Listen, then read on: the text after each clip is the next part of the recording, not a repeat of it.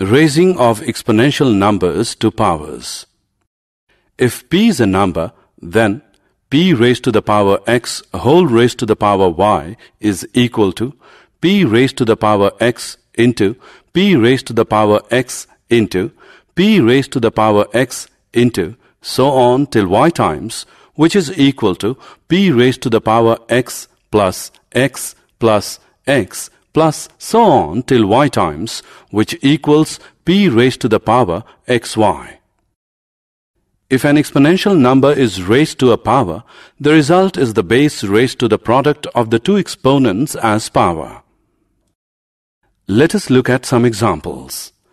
7 raised to the power 7 raised to the power 3 is equal to 7 raised to the power 7 into 7 raised to the power 7 into 7 raised to the power 7, which is 7 raised to the power 21, which equals 7 raised to the power 7 into 3.